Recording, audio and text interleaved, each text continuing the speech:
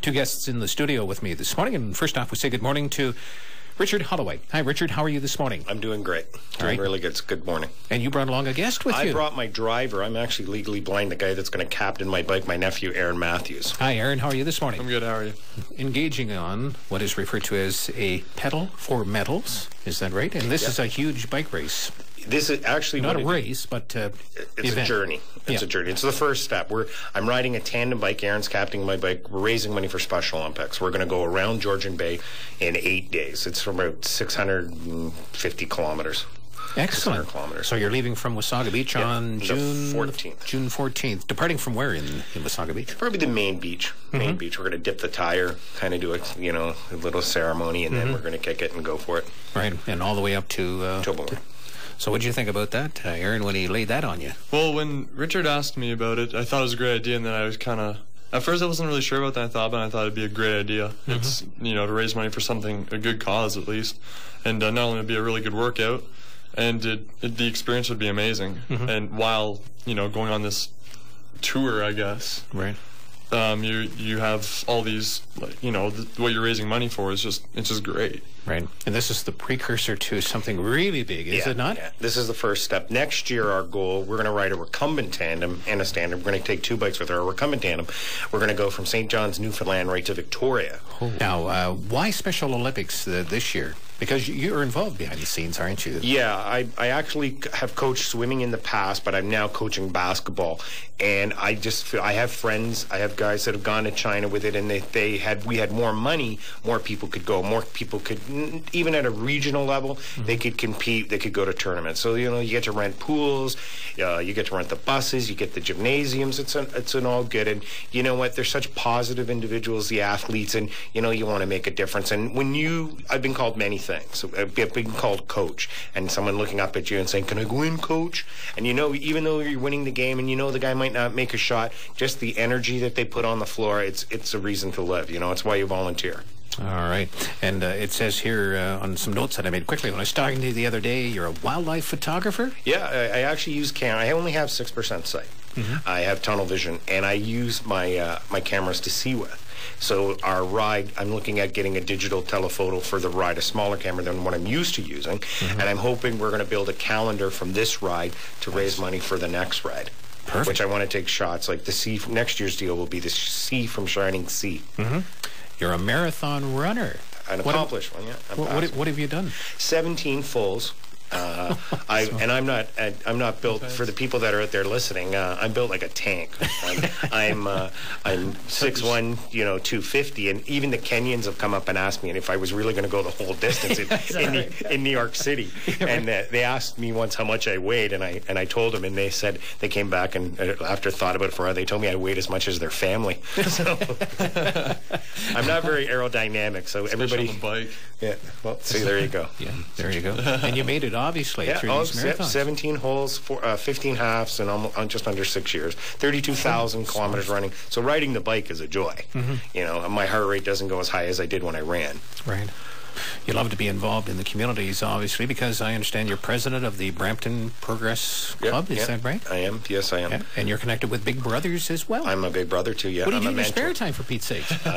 Bikes. Yeah. I'm a family guy. I try and be a family guy. I enjoy my wife, and I try and get out and do as much. Anna, she's very supportive. She's like the support in the back. She tells me, helps me out with a lot of stuff.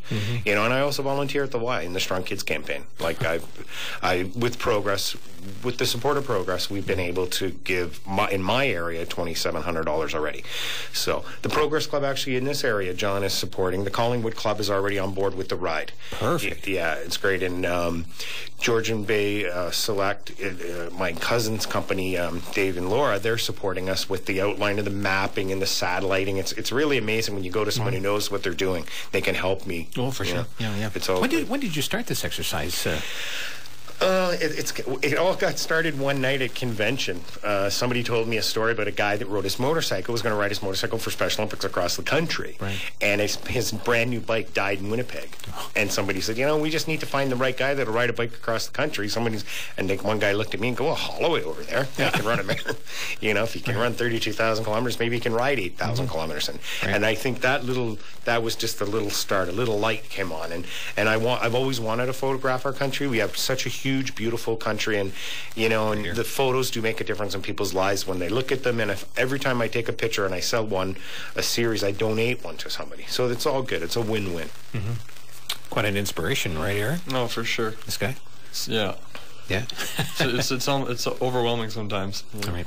As far as pledge sheets, then, are they out now? The pledge sheets, athletes, the local region, Region 4, Region 6, and Region 9 all have pledge sheets. So anybody who wants to support a pledge, if they know a Special Olympics athlete, or they can contact Special Olympics and give and donate money, and the money stays at a regional level. It's not going provincially. It's not going national. Mm-hmm. The money, it stays on the teams that raise the money. So there are guys out there that are probably raising the money for warm-up suits.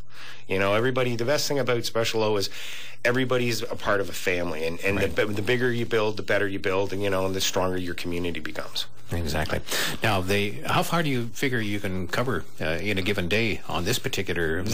Our longest day is 96 kilometers, mm-hmm. which seems like a long way, but when you're cruising on the bike, we cruise around 26 kilometers to 28 kilometers. We've been over 40. But over 40? Yeah, we've been over 40. But then Mr. Need for Speed here, Aaron's legs of steel here, so we had to get there once. So I don't get to see the speedometer. He keeps the three major things. He gets to steer, the speedometer, and the bell. I don't get to ring the bell. I don't get to see the speedometer. I just get to believe. That's all. All right. These are just bikes just off the average store shelf here. These are special bikes. Tell us a little bit about this bike. The bike that we're riding, I was very fortunate. Good friends of mine, the Herdmans, Jeff and Elizabeth, she's actually blind. And it's a Cannondale Tandem, the bike that we're riding. And when he heard I was doing a fundraiser and helping people, he gave me a sweet deal on it. It's like mm-hmm. a $5,000 bike, $4,500. And he gave it to me. We were able to raise the money in pledges. I ran a 5K on St. Patrick's Day in a green tutu. So the money from that, and you haven't seen anything. In a what? In a green tutu. You haven't seen anything until you've seen a guy my size in a tutu. People paid not to see it. But it made a difference. It raised the money. The bike that we're hoping to use for next year's, the recumbent, is a bike that's built in Australia, and it'll climb any hill. It's got 54 gears, and I guess my one friend, if anything, made me go towards recumbent. He's a prostate specialist, and he said, Richard, if you ride a normal bike across the country, you're going to become my best customer. So I looked at recumbents, and I've been on one, mm-hmm. and it's just so sweet. It's so powerful. They're the fastest bikes in the world. They're height-wise, they're the height of a Corvette. Mm-hmm. So the wind resistance is a lot less. Right. And I have a problem. I don't have any depth perception, and I have no bound. My equilibrium is poor.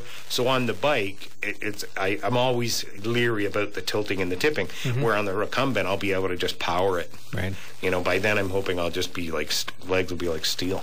All right. Do you stop in some specific spots along the way where people maybe could come up to you right there and say, "Hey, here's $10, Richard"? Actually, we will be stopping in the major cities like Sudbury, Parry Sound. We're staying one night in Britt. We're staying one night from under here in Espanola. Mm-hmm. But there's an opportunity. They can get in touch with me if they want, through Special O, or some people want to sponsor corporately. We've been fortunate. Petro Canada's come on board, and a couple other people, Collier's Injures. So if contact us, you can contact or email me. My email's richard.holloway@simpatico.ca. Mm-hmm. Richard. Holloway at simpatico.ca. All right. Yeah. Good. All right. So it's all set and ready to go on June the 14th.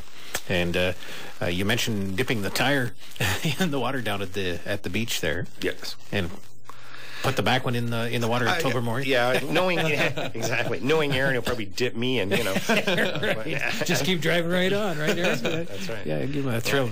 Yeah. We've realized our speed. We even passed a duck the other day. That's when you've got good speed. We pulled up. I've never seen a duck looking at you eye to eye.